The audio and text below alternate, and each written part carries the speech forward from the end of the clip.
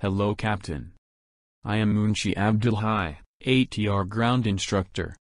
Welcome to my online web series of ATR 72600 ground class on electrical systems part 2. In my last class, we discussed introduction part of electrical systems, where different types of electrical supply and sources are discussed. If you missed my last class, please check my YouTube channel for previous uploaded video of ATR 72600 electrical systems part 1, or follow the given link here.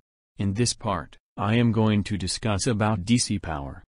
DC power of ATR 72600 is available from 3 sources. 1.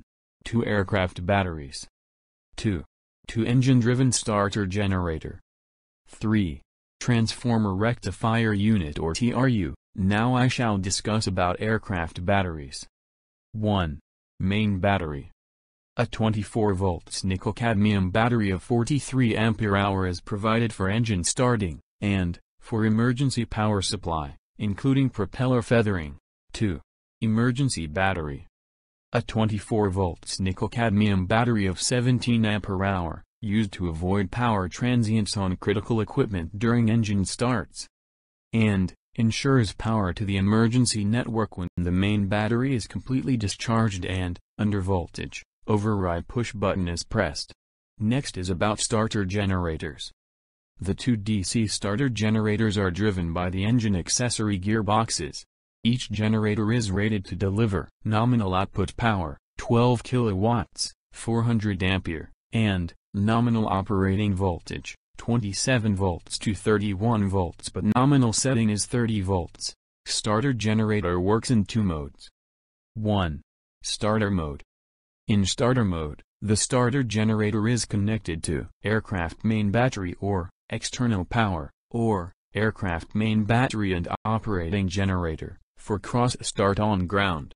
During the start sequence, the starter generator rotates the rotor, up to self-sustaining speed, up to 45% NH. The start sequence automatically ends when NH reaches 45% and associated engine start on light turns off. Note: due to system components tolerance, the start sequence may end with displayed NH between 42% to 48%. 2. Generator mode. When the engine reaches 61.5% NH, the starter generator starts generating usable DC output as a generator. Provided associated DC generator push button is selected on, and external power is deselected. Each generator feeds associated DC bus through a generator contactor. A TRU is installed in order to maintain DC supply when DC power is under emergency conditions, or both generators failed. In this configuration, emergency DC system can be supplied by the TRU. TRU mainly converts ACW to DC. Now, I shall discuss how this generated DC power is distributed throughout the aircraft. There are 11 DC buses through which DC power is distributed. These are: DC bus 1, DC bus 2, hot main bat bus, hot emergency bat bus, emergency bus, essential bus, DC service bus, utility bus 1, utility bus 2, DC standby bus, and DC ground handling bus. Here, you can see how these buses are interconnected.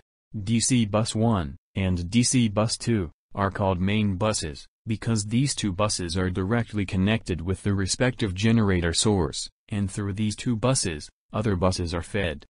DC bus 1 is normally powered by DC generator 1, and DC bus 1 normally supplies hot emergency bat bus, DC emergency bus, DC standby bus, utility bus 1, inverter 1, and DC service bus.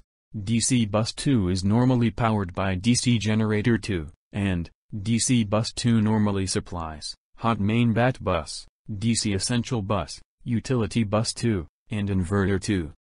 Normally most of the captain side DC operated components are supplied by DC bus 1 and first officer side by DC bus 2. Now, let us see how this DC power is controlled and protected. As you know, uncontrolled and non-protected system leads to unreliability, That is true in this case as well. DC power control and protection is provided by three computerized equipments. These are 1. Generator Control Unit or GCU. 2.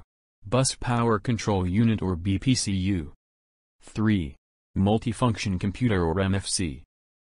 Generator Control Unit, GCU, is associated with each generator, and provides the control for the generator contactor and the start contactor, for starter generator mode control. Also the GCU monitors the point of regulation, where the voltage is maintained constant, as the load varies.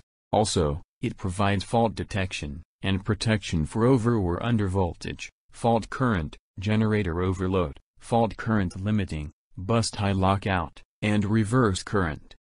Any fault in electrical circuit is detected by GCU, alerts are generated. At the same time it also ensures protection of that circuit by disconnecting electrical supply to the faulty circuit. Now I will discuss Bus Power Control Unit, BPCU. 1. It provides the control for BTC.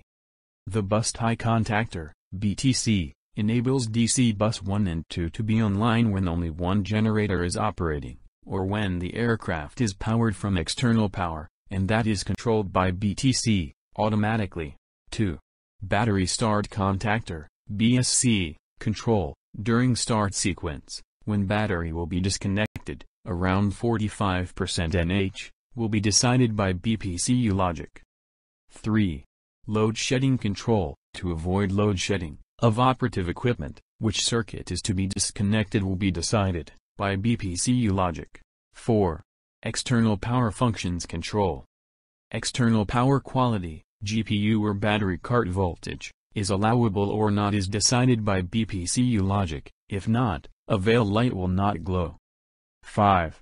DC Service Bus Contactors Control. When DC service bus will be online or it will be shaded, will be decided by BPCU logic. Batteries monitoring and protection is performed by MFC logic, which connects the battery to the associated DC bus for charging. Also, analyze the charging current and or associated DC bus voltage, so as to prevent an abnormal battery operating condition, or thermal runaway. Note: thermal runaway leads to total battery discharge and will not be recharged again. That's all for this class, dear Captain. In my next class, we will start with a normal operation of DC power system when 1. Aircraft on ground and on battery, 2. Aircraft on ground and on GPU, 3. Aircraft on ground and on hotel mode, DC generator 1 fault, 4. Aircraft with both generators operating. Thank you, Captain. This part was the description of DC power system. If you like my class, share and subscribe my channel, and don't forget to press the bell icon for getting notification for my next class, on normal and emergency operation of electrical system. See you again.